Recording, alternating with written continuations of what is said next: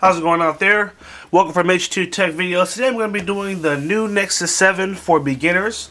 And this is going to be part 1. And part 1 is basically just going to be walking you through the setup screen. So if this is your first Nexus 7, you may not even know what you need to select in order to get it set up. So I kind of want to explain those things, walk you through that part. If you've already set it up, if you've kind of gotten past this, if you're a little more savvier but you want to get more information, jump over to part 2 and I go over more of the cosmetic look, the buttons, different things like that. But if this is your first time and you're a little lost, go ahead and take a look and we'll walk you through all the basics. So first we're going to do is just choose our language here.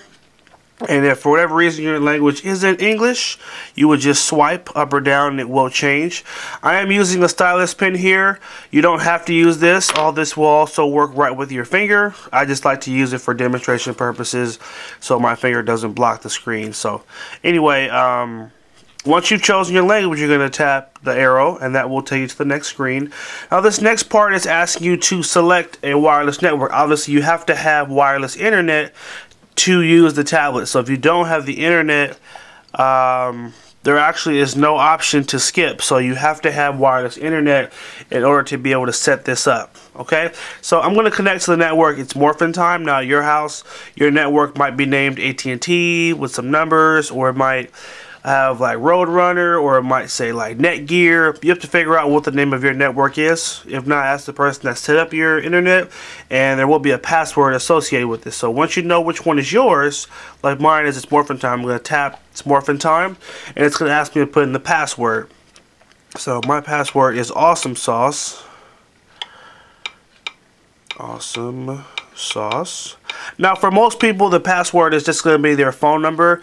For other people, again, depending on who set it up, it's just like a random like number letter combination. If you do have or everyone has a router, if you go check the router, the number will probably be on the side of there. The router is the internet box that broadcasts the internet. I know if you have AT&T, they definitely do put that number on the side of the box. And also, some of you guys may want to check the show password option, because to make sure you put in the right combination. This is also case sensitive, so if there's a capital letter in there and you don't put the capital in there, it will not work. So make sure you get all the capitals and you get it exactly the way it's supposed to be entered. Now we're going to tap connect. This will take a couple of seconds. It'll connect. Oh, there it is. And it will connect to your internet. When it's done, it's going to take you to this screen. Now, to use an Android tablet, you need to have an account with Google. But guess what? It's a free account, so don't worry. You don't have to pay for this. It basically is if you have a Gmail account, which is Google Mail, then you enter that. So, for example, I have a Gmail account, so I would tap yes, and then I'll put that in. If you don't have one, you would tap no, and they'll take you here and they'll let you create an account. And the create account part is really quick. You're gonna basically pick an email address that you want to be your email address, and then password, and they'll ask you a few questions, and that's it. You can do not now. I don't recommend it, because in order to download the apps and to really interact with the tablet, you do need to have an account. So make sure you set this up. Don't skip this. I'm going to go back by pressing this back arrow, because I do have a Google account and I want to enter it. So I'm going to hit yes, and I'm going to put in H2TechVideos.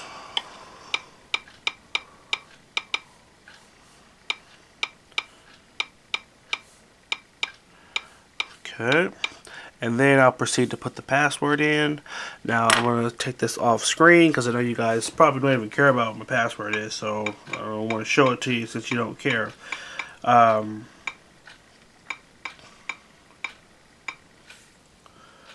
Okay, so just entered the password, and from there we just tap this arrow right here, and that will take us to the next screen. It's going to say you're agreeing to their terms and conditions. Press OK. And then it will sign you in. And then you have some other options here where it'll actually back up the data from your account. So the cool thing about that is, like, it'll save like apps, app settings, like your Wi-Fi stuff. So if you get another tablet and you log in, it'll save some of your stuff for you to save you a little time. So we want to keep all these checked, except you may not want to have Google send you junk mail about apps and stuff. You know, some of the emails are good, but some aren't, so it's up to you. And then this is location data, which is used like if you want to use the map feature. Certain apps have like deals, but to get those deals, they have to know what area you're in. So I would check it. You can always go back and uncheck that later. And then we're going to hit the arrow to go to the next screen.